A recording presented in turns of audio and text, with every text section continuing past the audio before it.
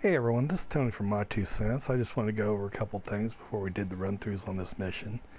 Even though there's 5 escalations, there's basically 2 types of run-throughs. We'll play the first run-through, which shows 1 and 2, where you take out Cortland Opry and you have to avoid the security cameras. And then there's the second run-through, which will cover the last 3 objectives. Now for Cortland Opry, it's kind of tricky to do because you want to throw the coin to distract the other guard and keep him distracted long enough to push him over. Then you got to set yourself up so Cortland Opry's not looking at you or thinking anything is funny, and he'll eventually look out over the ledge. On PS4, it's the X button that'll show up. It'll say to either take out X to square to take out or X to push him over, and you wait till that X to show up. You just keep pushing that button until it shows over and get up there. You want to get him pushed out of the way before the other guard notices.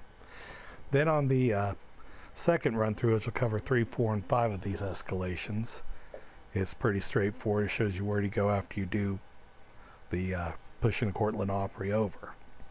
So let's go over here to planning. Now for planning, you want to start at the undercover at the AV center. It usually starts you over here at main entrance in the tuxedo.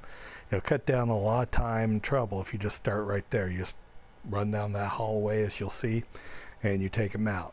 Just throw the coin far enough to distract that other guard and try not to attract too much attention with Cortland Opry, and you'll be able to push him out.